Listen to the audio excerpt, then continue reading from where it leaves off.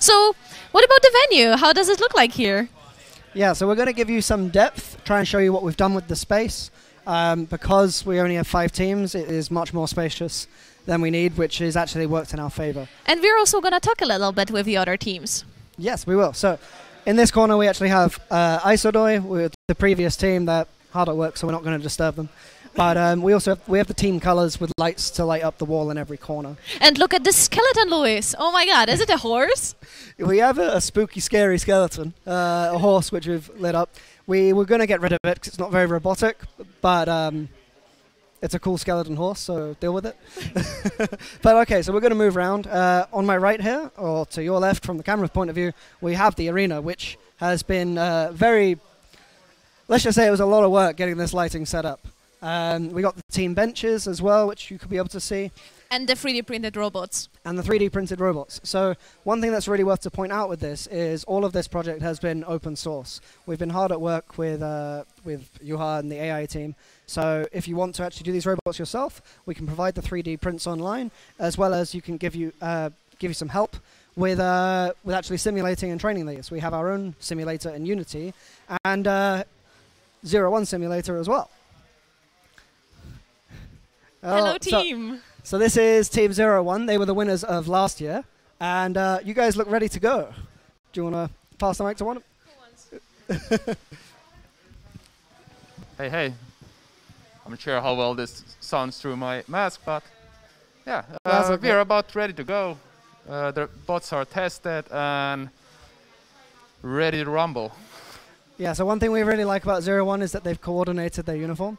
In future, we might actually suggest that all teams do the same thing, just to add that extra layer of depth. Yeah, it's fun to like think of all the small things. Yeah, extra things like that.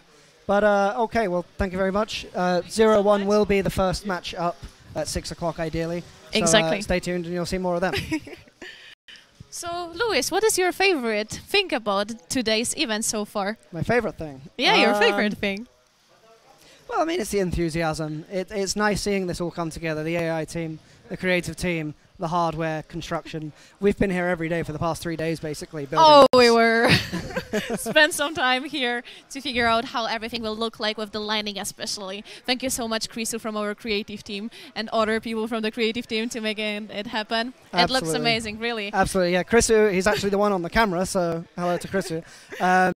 He's been kind of the head creative for all of this, and yes. He even constructed his own Downfall logo in his own apartment. Downfall is just to represent the theme, as I said in the lore. We'll have a segment about the lore a bit later, give you a bit of a But can you maybe just like shortly mention something about Downfall? Shortly about the lore. So Downfall, I said in the opening presentation, Downfall is, we want AI. AI makes our lives better.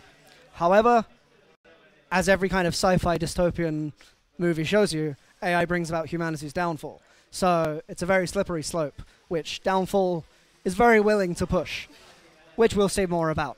But okay, we're going to go through into the next room. A little bit of a tight squeeze with the camera, so bear with us. Oh my God. Oh, the camera's just gotten hit, but that's okay. He's coming through now.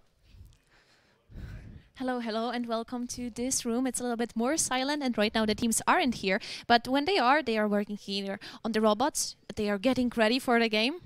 Yes, so we have the procrastinators in this corner, who are the winners of 2018. Their bots are looking very good as well, but they'll be in game number 2 at 6:30, ideally. I mean, just one thing to show you quickly. We are very big fan of providing stickers at all of our events, and well, the winners don't know this yet, but they're going to get golden ones as one of the prizes. So. But now you know this. But now you know this. So yeah, this room is very spacious. We are going to have the stream up there when we go live with the matches. And when the matches are live, the teams that won't be participating will be here or up in our eating area to stop the place from being so crowded. Can we maybe show the robot a little bit close up to the camera? How does it look like?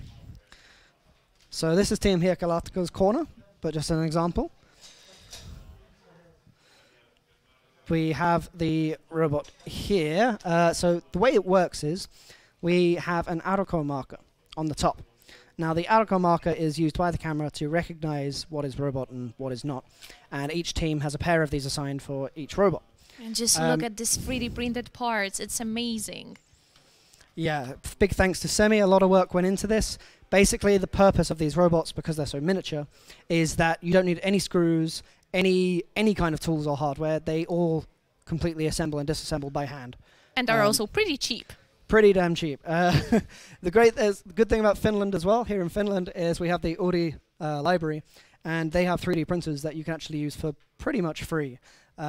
It's, I think, 20 cents per print. Very cheap. A print can mean in the entire body, or it can mean the tracks. So you can basically print your own 3D robot for under €2, which I have to say is probably one of the best things about Finland, amongst many things. This is actually my favorite thing, the robots. I love them. Yeah. So it's been very good. So yeah, this room will be filled up soon. This is actually where the dog is as well, so maybe we'll show you the dog. But that's all for now. So we're going to get back to you very soon with some talking about the lore, and hopefully have the matches to by 6. Thank you so much, and see you at 6.